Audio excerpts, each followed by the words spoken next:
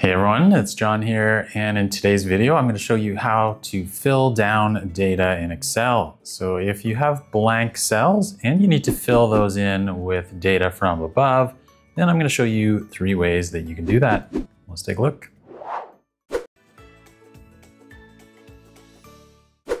The first method we're going to take a look at for filling down values is using Control-Enter. So here we've got a list of departments, job titles, and salaries. And you can see that the department field has the first value filled in, but then we've got some blanks underneath each of the departments. And so these need to be filled in with the value above. So how we're going to do that is by selecting all of the values, including the blank cells. And if we go up to the Home tab, we can go to the Find and Select option and open our Go to Special menu. And this is going to allow us to select different types of cells. Here we've got the option to select blank cells. We can press OK. And now only the blank cells are selected. Now without touching anything else, we're going to hit equals on our keyboard to create a formula. And our formula is just going to reference the cell above. Now, if we just press enter, then that's only going to enter that formula in cell B5 right now.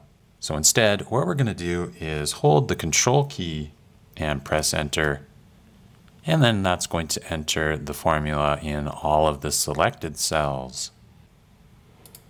And so now we've got a formula that just references the cell above for all of our cells here.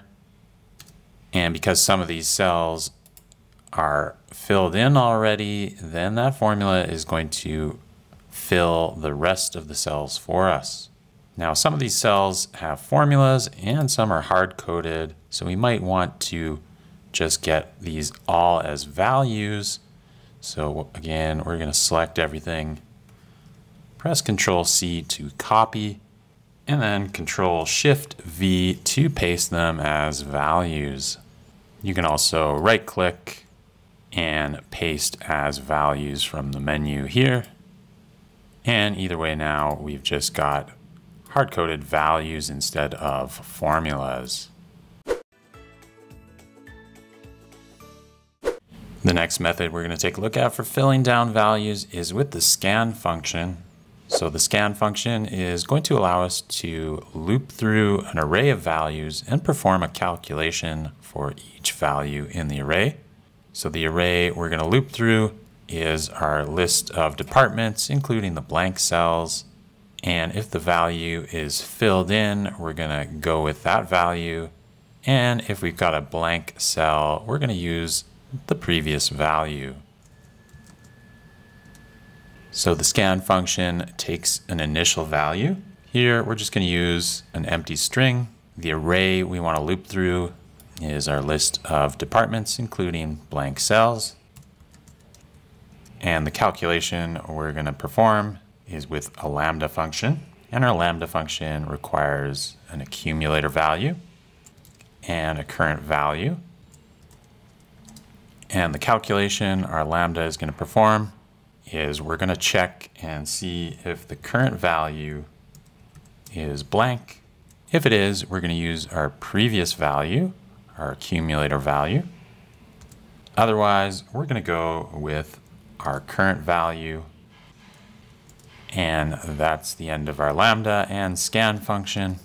And when we press enter, you can see that we've got a filled in array of our department values. And now if we want, we can copy and paste this as values into our original department column here. So we can do Control-C and then Control-Shift-V to paste those as values. And now we've got a filled in column. Lastly, we're going to take a look at filling values with Power Query. So first up, we're going to need to put our data inside a table so that Power Query can use that table. So we're going to select our data set here and go up to the Insert tab and click on the Table command, and we can press OK. And now we've got our data set inside of a table. We're also just going to go up to the Table Design tab and rename our table here. And press enter. And now we've got an employees table. And with this table, we're going to go up to the Data tab, and now we can import this into Power Query. Let's click on From Table Range, and that's going to open up the Power Query editor with our data set here in the preview window. And so here you can see that we've got our department column, and we've got some of them filled in, and then the ones below are null.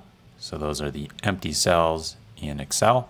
And in Power Query, we've got a really easy command to fill down values. We can right click on the column, and we've got an option here, fill, and we're going to choose fill down. And just like that, it fills down the values for us. Now that we've got that done, we can go up to the Home tab, and we can load this query back into Excel. So I'm going to click on Close and Load to. And here we're going to make sure we have table selected. And I'm going to put it in this existing worksheet right here and press OK. And it's going to load a new table with our department column filled down. So there you have it. There's 3 easy ways to fill down data in Excel. We can use Control Enter with the Go To Special menu. We can use the Scan function, or we can use Power Query. If you enjoyed this video, make sure you hit the thumbs up button and subscribe to the channel for future Excel videos like this one. That's it for this video. We'll see you in the next one.